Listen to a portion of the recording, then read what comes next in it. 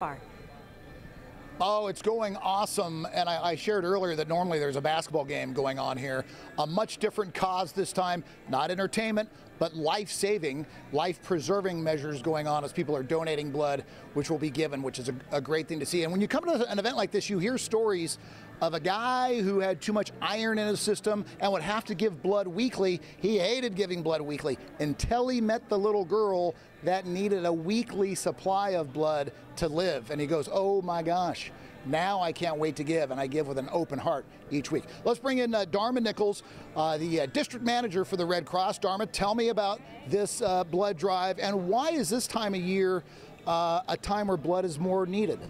Well, absolutely. So we're here at San Diego State in the beautiful Viejas Arena. Yeah. It's a fantastic blood drive. It has the distinction of being the largest collegiate blood drive in California. So I'm thrilled that it's right here in San Diego. No doubt.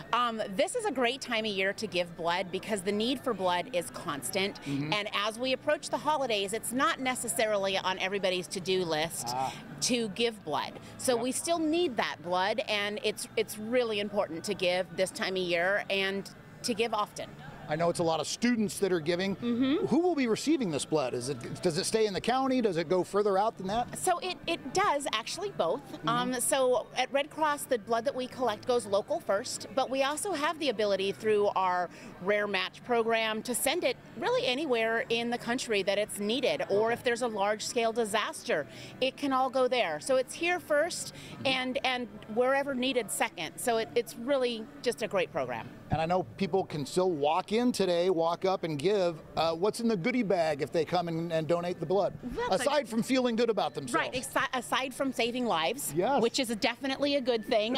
People can get, this is our 7th annual Aztecs for Life. Nice. So we have our collector's edition t-shirts. This year it's gray, and they're fabulous. So you'll definitely want one of these for your collection. Okay. We also have the Elf socks celebrating the 20 years of Elf. Nice. And so these are kind of a fun giveaway. Plus we have tons of food giveaway. Okay. We have free lunch provided by Antis. We've got Jersey Mike's. We've got Woodstocks. We've got Eureka. We've got all kinds of stuff. Is all that free food stuff that us media types can take part in as well?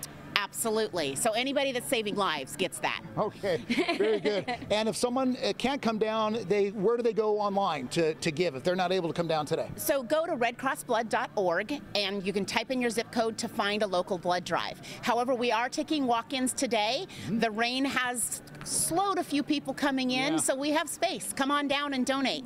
All right, Dharma, thank you very much for that. Thank you. Netta and Heather, let's go back to you. Great time. They're open here till 6 o'clock tonight.